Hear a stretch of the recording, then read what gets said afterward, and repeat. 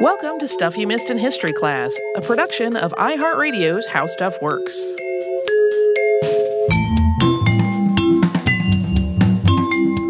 Hello and welcome to the podcast. I'm Tracy V. Wilson. And I'm Holly Fry. Holly, we've had kind of a run of 1919 episodes recently. I know, we did not plan that. It just keeps happening.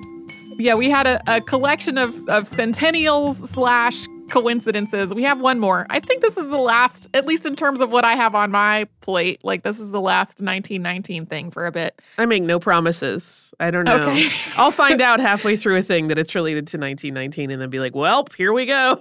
That's what we said.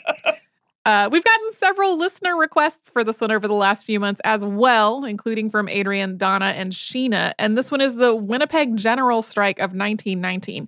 It has some things in common with last month's episode on the Limerick Soviets. Some of the context is similar. Both things involve strikes that basically shut down a whole city. But otherwise, these two events have a lot of differences, both in how they progressed and in their impact on their respective countries. So even though we just talked about a strike, they're very different stories. In the wake of World War I, Canada was facing many of the same issues that have come up in our other recent 1919 episodes. During the war, the cost of living had risen dramatically, as much as 75% in some parts of the country. Wages had risen by more like 10 to 15%, so working people were facing huge financial difficulties. Most working people weren't making enough money to pay for food for their families, let alone meeting their other basic needs. On top of all that, as the military was demobilized after the war, soldiers and sailors were returning home just as wartime industries were shutting down. This was happening in other parts of the world, too.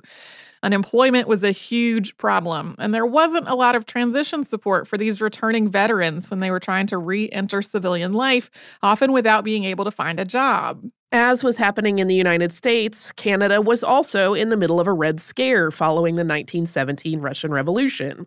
It was a climate of suspicion and fear of Bolshevism and communism. These fears weren't just a reaction to the revolution, though. They were also a response to changing patterns of immigration. These changes were happening in much of the country, but since today's episode is about events in Winnipeg, Manitoba, we are going to focus on that part of it. Before the mid-1800s, most Europeans in Manitoba were French. French Canadians became a minority in Manitoba in the 1870s and 1880s as large numbers of people of British ancestry arrived from Britain as well as from other parts of Canada, particularly Ontario, which is the province next door. But in the 1900s and 19-teens, more and more people started immigrating to Canada and specifically to Manitoba from Russia and Eastern Europe. The population of Winnipeg soared to about 190,000 people, making it Canada's third largest city, with a significant population of Slavic and Jewish immigrants. These shifting demographics sparked a deep sense of racism and resentment among Anglo-Canadians, who feared these immigrants weren't assimilating into British Canadian society and were bringing Bolshevism and communism to Canada with them. Slavic and Jewish immigrants definitely weren't the only people facing discrimination and racism in Winnipeg in 1919. The region's First Nations population had been forced onto reserves under a series of treaties and laws, including the Indian Act of 1876. These were meant to eradicate First Nations cultures and to force assimilation into European Canadian and particularly Anglo-Canadian society. These laws did not apply to the Métis, who were people of both European and Indigenous ancestry. And Winnipeg had a significant Métis population. Many lived in the outer edge of southwest Winnipeg in a community known as Roostertown. The origins of that particular name are not clear. But before 1919, many of Winnipeg's Métis population worked delivering water door to door. But early that year, construction was finished on an aqueduct that connected Winnipeg to Shoal Lake, providing the city with a new supply of fresh water. But Shoal Lake was in Anishinaabe territory, so the completion of this aqueduct was delivering water to Winnipeg, but it was doing so by taking water from the Anishinaabe, specifically from the Shoal Lake 40 Reserve, who were not really consulted or even considered during this process. And this is something that has never been resolved. The aqueduct's construction created what was basically an artificial island. So Shoal Lake 40 is literally surrounded by Winnipeg's supply of fresh water, but has been under a boil order for its own water for more than 20 years. The aqueduct's completion also put much of Winnipeg's Métis population out of work, and there were few other industries open to them. All of this was underpinning the Winnipeg General Strike of 1919, although on its surface, the strike started out as a simple labor dispute. During the 19-teens, many of Canada's industries were starting to unionize, and union membership was growing dramatically. But this process was really inconsistent from one industry to another, and even in different parts of the same industry. By the end of World War I, workers in some industries had formed unions, but those unions were not recognized yet. Others had formed unions that were recognized and had negotiated contracts for their members, but hadn't been as successful as they had hoped for getting terms that they wanted. The nature of the unions themselves had also started to shift. Most of Canada's first unions were craft unions, and they were connected to one specific trade. Members of the unions all did the same essential job, and the union's focus was on workplace issues that were very specific to its members and their craft. But by the late 19-teens, a lot of industries were shifting over to an industrial union model where, for example, everyone who worked for the railroad was part of a railroad workers union, regardless of exactly what type of work they were doing for the railroad. As a general trend, industrial unions were more focused on politics than craft unions were. Both types of unions might vote to strike over things like pay or working conditions, but industrial unions also tried to get members or sympathetic people into the government to change the laws that affected their workplaces and industries. During the First World War, most Canadians had considered it unpatriotic for workers to go on strike. And then in the later part of the war, an order in council prohibited workers from striking. Once the war was over, though, and that order in council was nullified, things started to change.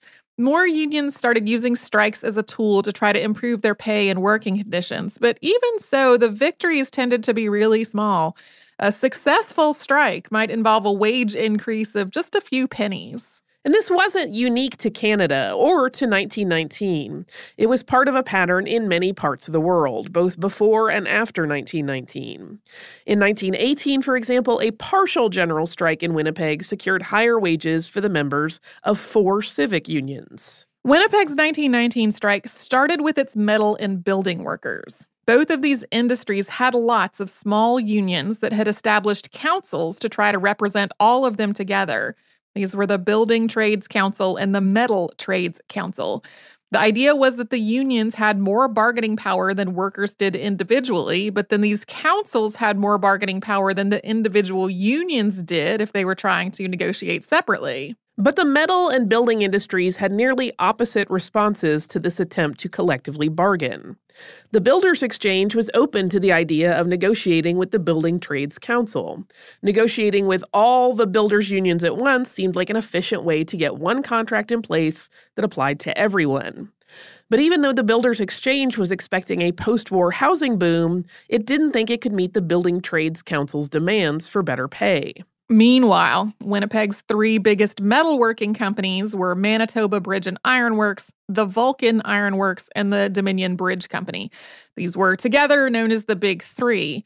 While the Builders' Exchange was expecting to get more work after the war, a lot of the metal production had been tied to wartime industries that were being shut down, so the Big 3 weren't really open to negotiating with the entire Metal Trades Council at once. They thought they would get better terms by working with the 19 member unions individually. They also sort of seemed more interested in saying that they supported workers' rights to collectively bargain than in actually recognizing and bargaining with the unions. People felt like they were getting a lot of lip service from them. On May 1st, 1919, the Building Trades Council voted to go on strike, having been unsuccessful in their negotiations for higher wages. The next day, the members of the Metal Trades Council walked off the job as well, not only because they wanted better pay and a 40-hour work week, but also because they wanted the Big 3 to recognize the Metal Trades Council as their collective bargaining unit. These weren't the only workers voting to strike. Winnipeg's streetcar workers voted to strike at about the same time, although their strike didn't start immediately. And then in mid-May, workers in other industries throughout the city joined the building and metal workers in a sympathetic strike. And we'll talk more about that after a sponsor break.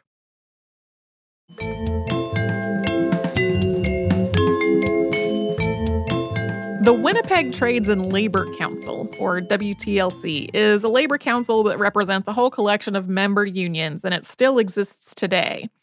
On May 6, 1919, the WTLC polled its members about whether to join the building and metal unions in a sympathetic strike, and the result was an overwhelming yes, with more than 11,000 people voting in favor of going on strike and fewer than 600 voting no. People voting yes generally wanted to support the striking building and metal workers and to reinforce the idea of collective bargaining in Winnipeg.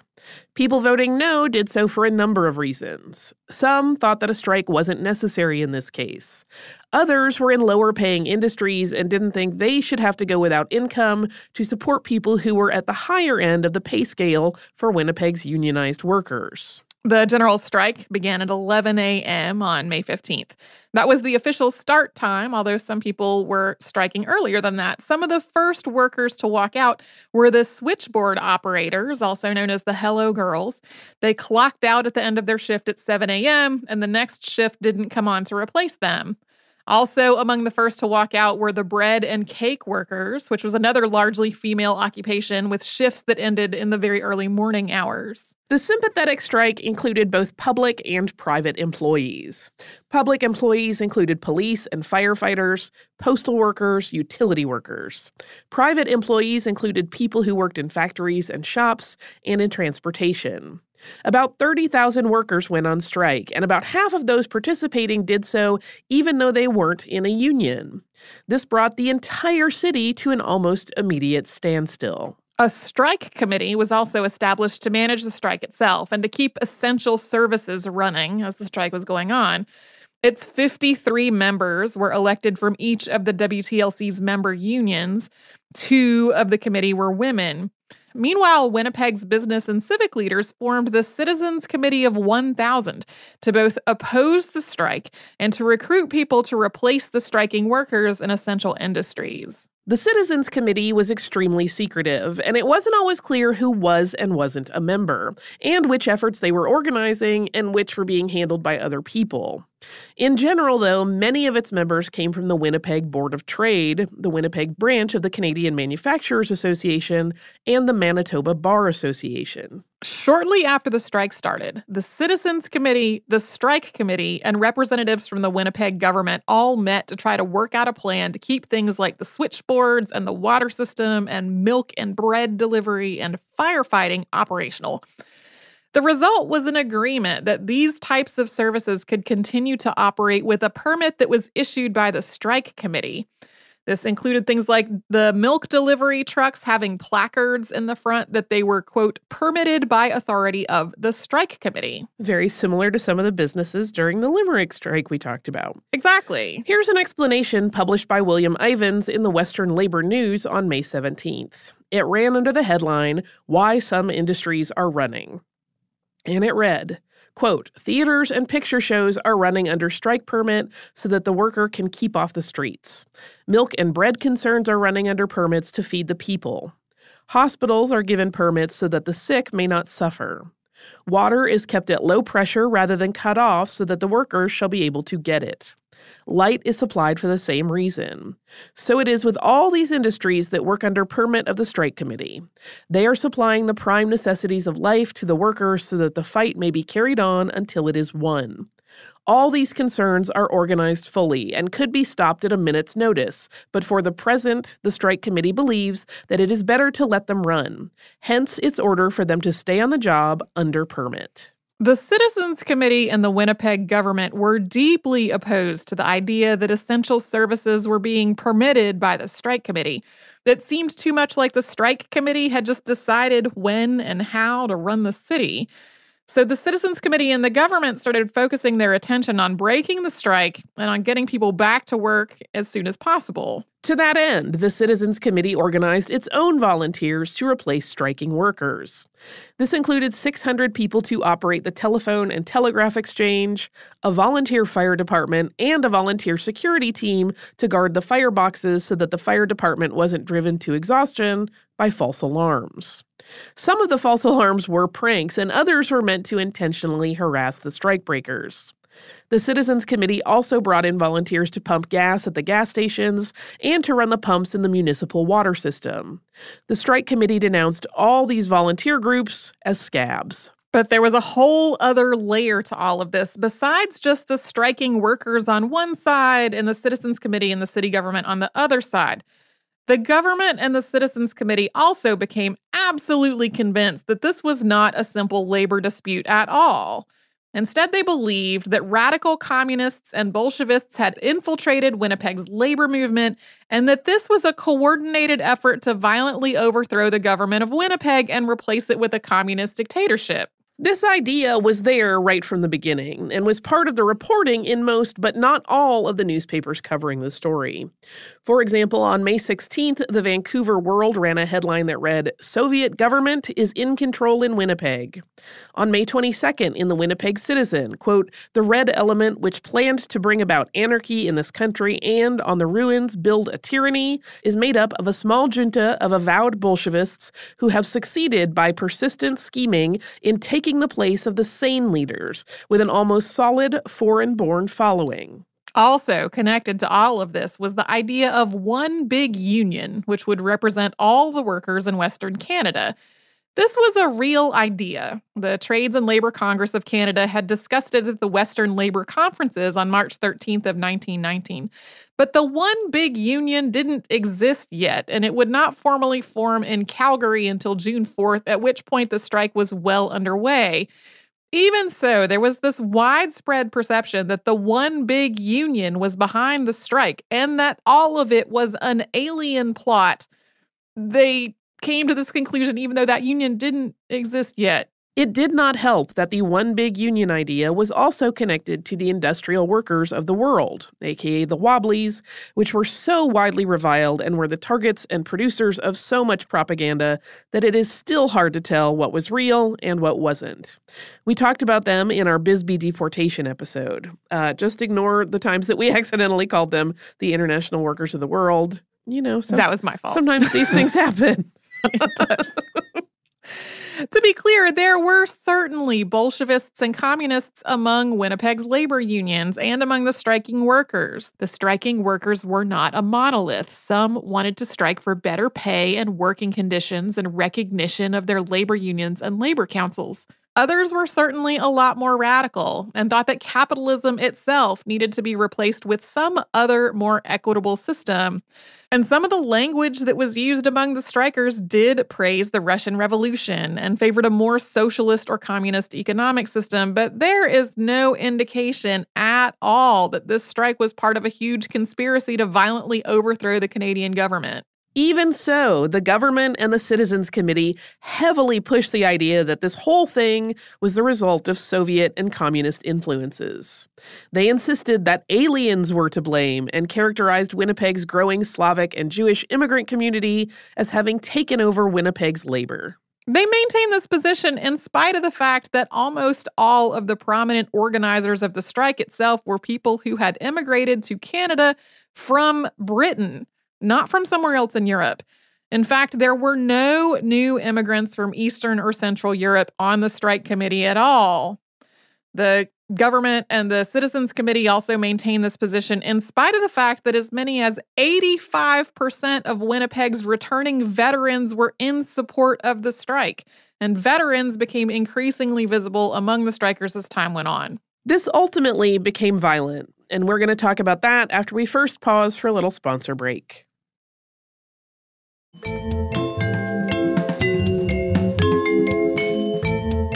The Winnipeg General Strike managed to unite workers all through Winnipeg, largely cutting across gender, ethnicity, and economic status.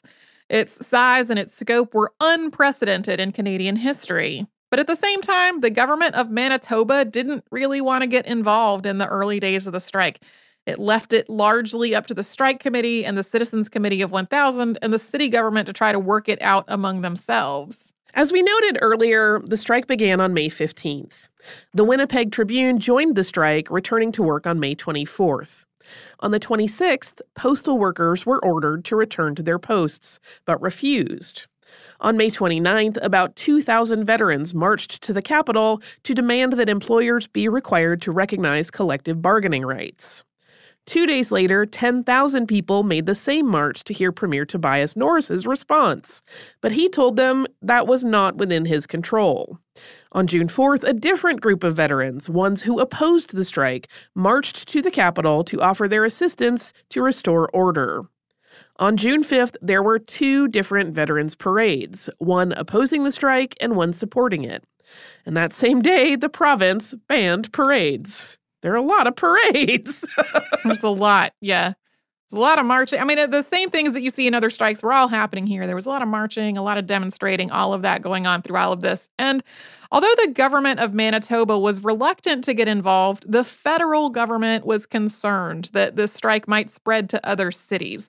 So in early June, Gideon Robertson, who was Minister of Labor, and Arthur Meighen, who was Minister of the Interior and Acting Minister of Justice, came to Winnipeg to assess this situation. But they only met with the Citizens Committee of 1,000. They did not meet with the strike committee or any of the strikers. Through all of this, there were lectures, demonstrations, educational events, and a coordinated outreach program largely staffed by women to distribute food and supplies to the striking workers. As we noted earlier, most of the leaders of the strike were immigrants to Canada from Britain. And on June 6th, Canada changed the terms of the Immigration Act to allow British-born immigrants to Canada and naturalized Canadian citizens to be deported if they were charged with sedition.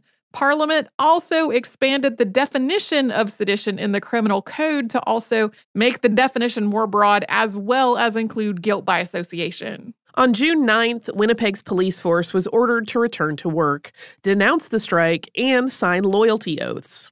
They refused, and the city fired them all, replacing them with a force of 1,800 special constables, known as specials, most of whom were affiliated with the Citizens Committee of 1,000.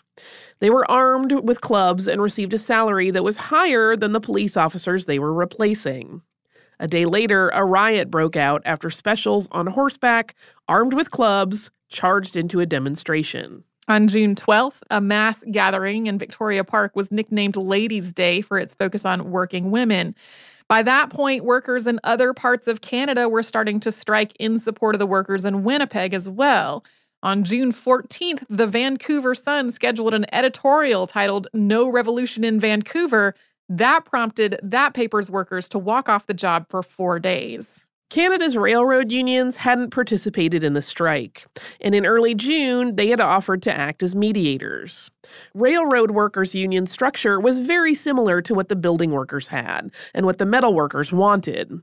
Individual unions rolled up into the Federated Trades, and then the Federated Trades rolled up to an organization called Division 4. Division 4 appointed the negotiating committee, which negotiated for all the member unions. On June 16th, after ongoing negotiations through the railroad unions, the big 3 metal companies agreed to negotiate with the separate metalworking unions, but they made no mention of the Metal Trades Council. They made this agreement under huge pressure from Gideon Robertson, the Minister of Labor, who was worried that if this strike went a lot longer, the railroad workers who had been acting as mediators might ultimately join it as well.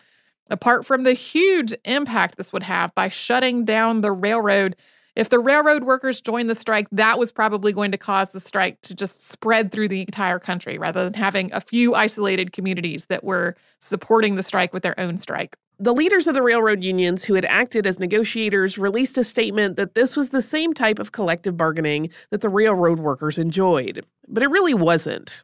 The reason for this about-face is not entirely clear, but the railroad unions were also under a lot of pressure from the Minister of Labor to get things resolved, and they feared they might lose their own union's recognition if they didn't bring things to a close. The General Strike Committee was really not satisfied with this outcome, especially because they had not even seen the last round of proposals during the negotiations before this announcement came about an agreement being reached. There was also just a lack of clarity about exactly how to define collective bargaining. That was yet another layer of complexity in this whole situation. The Big 3 was insisting that workers had collective bargaining powers because they had agreed to recognize the individual unions. But the workers, or at least the more elite among the workers, insisted that they did not have collective bargaining because the Big 3 would not recognize the Metal Trades Council. The strike committee refused to call off the strike. So on June 17th, the Northwest Mounted Police, aided by specials, raided the homes of several strike leaders and arrested 10 of the most prominent, as well as 2 members of the One Big Union, which by this point existed.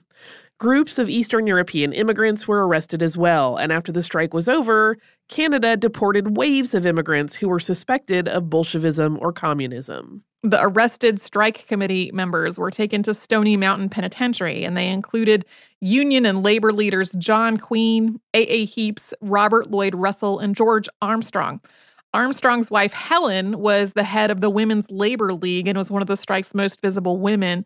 She refused to let the authorities take her husband until she had confirmation that they actually had a warrant. William Ivins of the Western Labor News was also arrested, as was Roger E. Bray, who was a former private in the Canadian Army who had been trying to rally support for the strike among military veterans. Initially, the plan was to immediately deport the British-born strike leadership.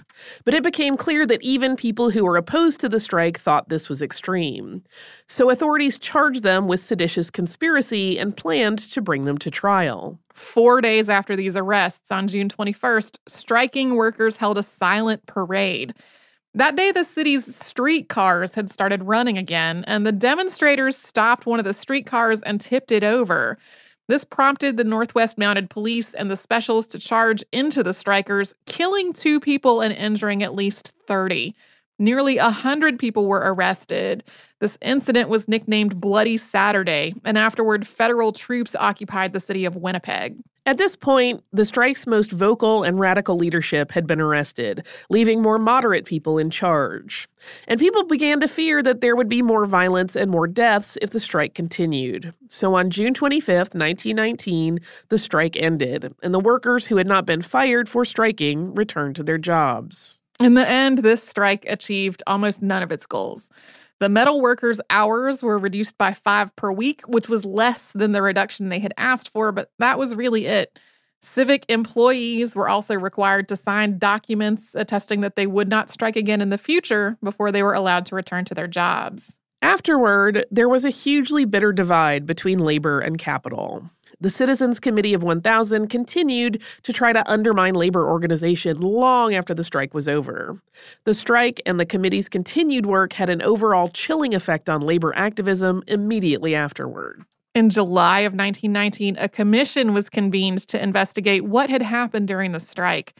Justice R.A. Robeson led the inquiry and rejected the idea that it was a revolution meant to overthrow the government.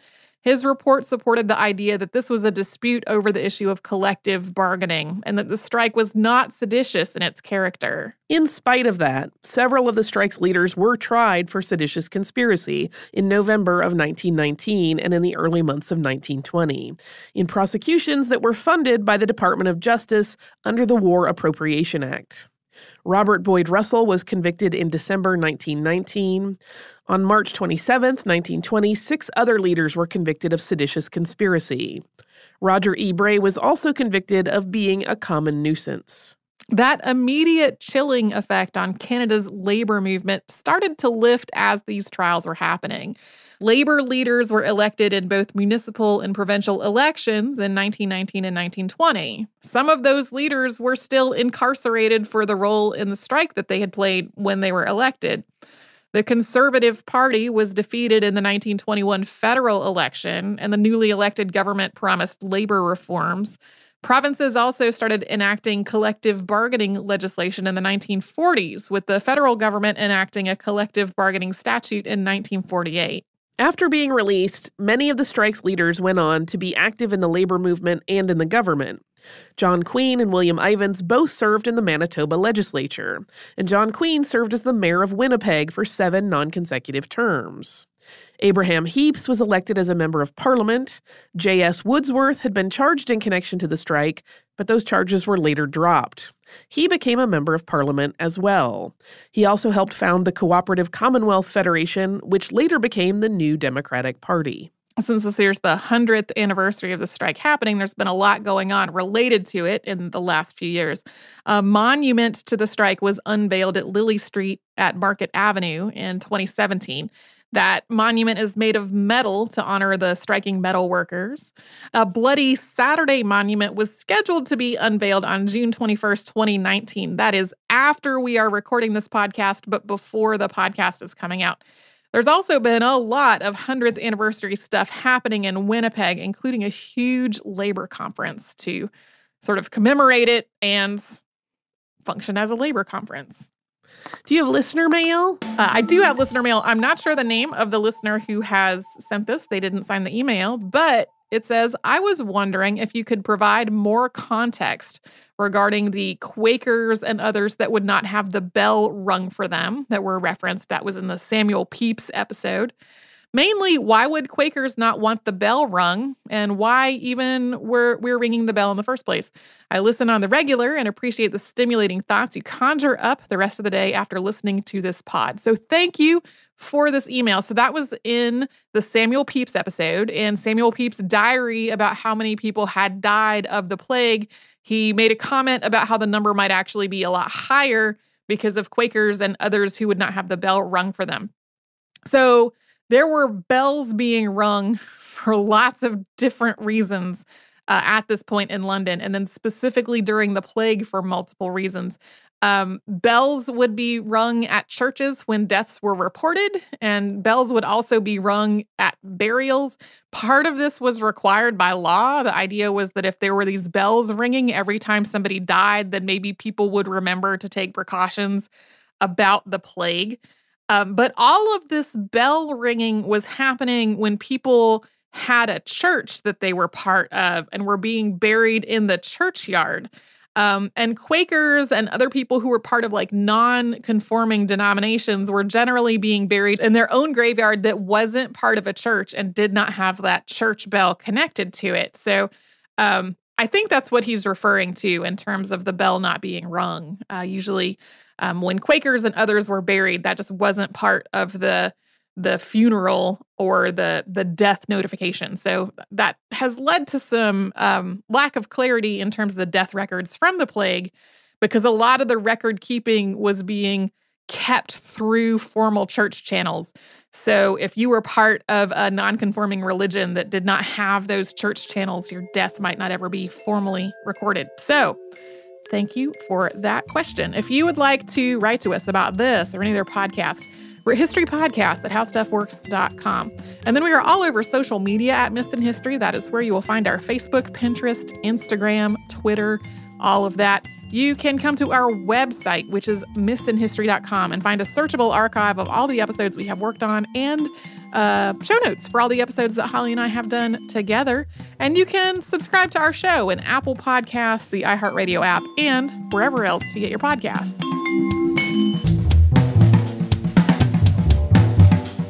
Stuff You Missed in History Class is a production of iHeartRadio's How Stuff Works. For more podcasts from iHeartRadio, visit the iHeartRadio app, Apple Podcasts, or wherever you listen to your favorite shows.